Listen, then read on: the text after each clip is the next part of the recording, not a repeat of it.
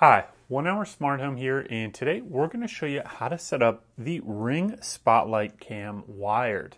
So we've got the Ring Spotlight Cam here, and the first thing that you need to do is download and set up the Ring app. So we've got that there. Now open up the Ring app, and all you're going to do is go in the upper left hand corner, and then you're going to go ahead and click on the menu there.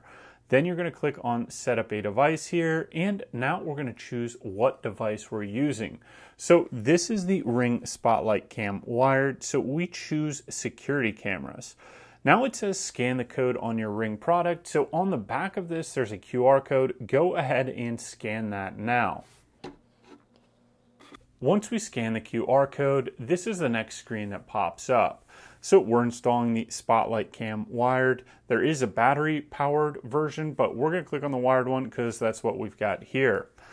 Once we've selected the Ring Spotlight Cam, then we can go ahead and choose the location where this is going to be set up.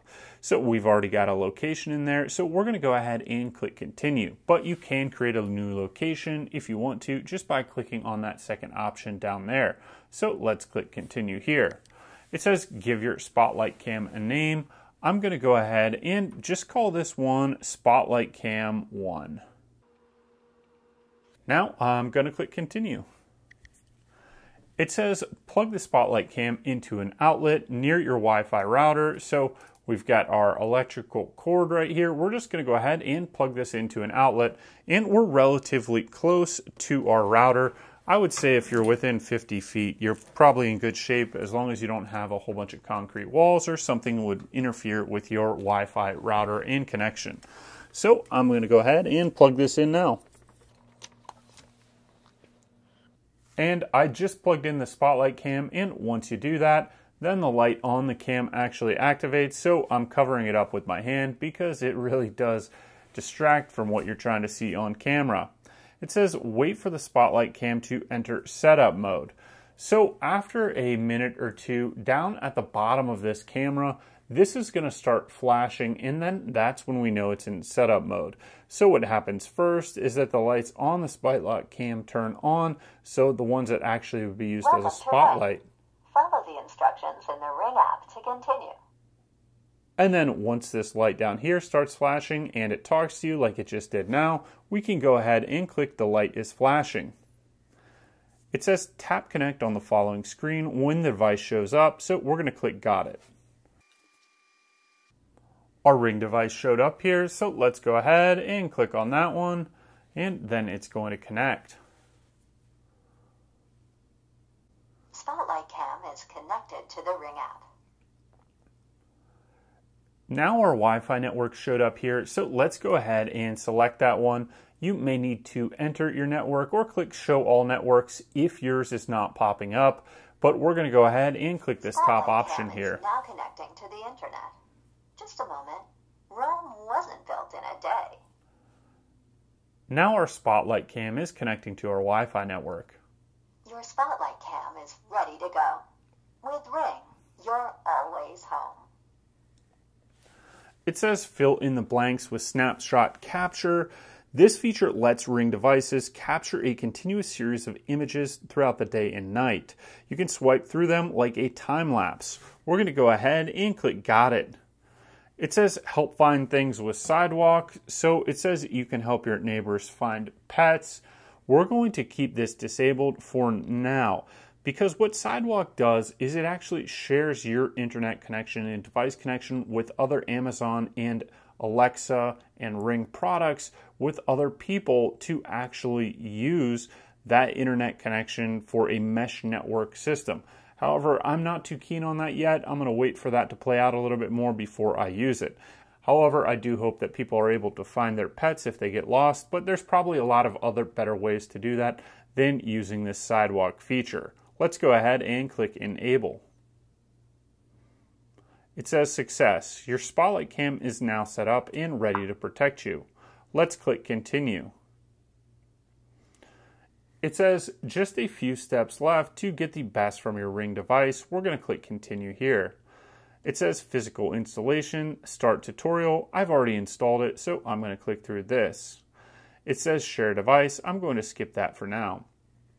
It says your Ring products work better as a team. I'm going to skip this for now. Any of these options here, you can go ahead and go back to on the Ring app and set up in Customize and use them in whatever way you want.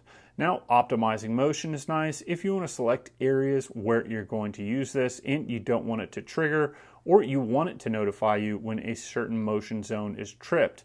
But for right now, since I've just got it on the table, I'm going to go ahead and click skip. It says refine your settings anytime. I'm going to go ahead and click done here. Let's see if we can get a live view of this camera right here.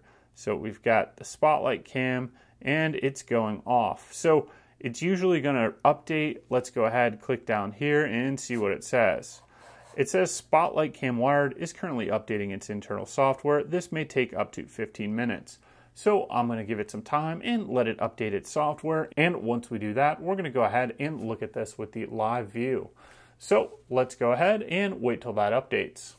All right, now our Ring Spotlight Cam has finished updating and we're just in the main screen here. This is the Spotlight Cam right here, and we can click on that for the live feed. We know that it's finished updating because you no longer see that blue logo down here that it's updating. So let's go ahead and click on the Spotlight Cam right here. That is the Ring Spotlight Cam Wired that we installed, and you can go through here and you can review previous video footage. Or if you want to view live what's going on, you just go tap to go live, and then that's going to give us the live feed of this camera right now, and you can see my hand right there in front of it, and you can then see it go back and forth. So that's giving us the live view, and then you just go ahead and click end live, and then that footage is going to be stored in this timeline that you're going to be able to go through and look at. From this screen, you can share footage, you can filter footage, so you can do it based on if you've seen a person, a sound, or motion.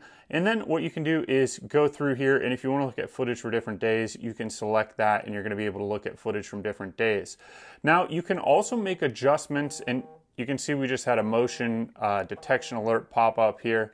But you can also make adjustments and turn on or off the light right here.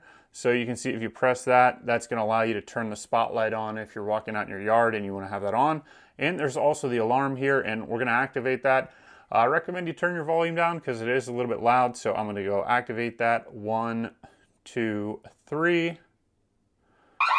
And you can hear that's pretty loud. So then you can just click that to turn it off and accidentally hit the light button there. Then if you want to make any other adjustments to the settings, go ahead and click the little gear logo here at the top, and you can change your event history or look at your event history, your motion settings, your light setting, your motion detection setting, your motion alerts. You can turn on your siren from here. You can set a schedule for your device. You can change the armed or disarmed settings.